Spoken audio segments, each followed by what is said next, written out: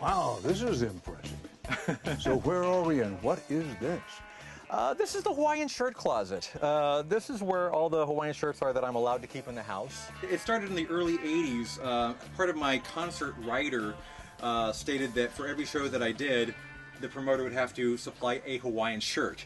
And I did it sort of as a joke, and because at that time there was a whole joke about Van Halen demanding that there be no brown M&Ms in their M&M bowl or whatever. And I thought, I need one ridiculous demand. I'm going to demand, what, 5 Hawaiian No, shirts? just one per show.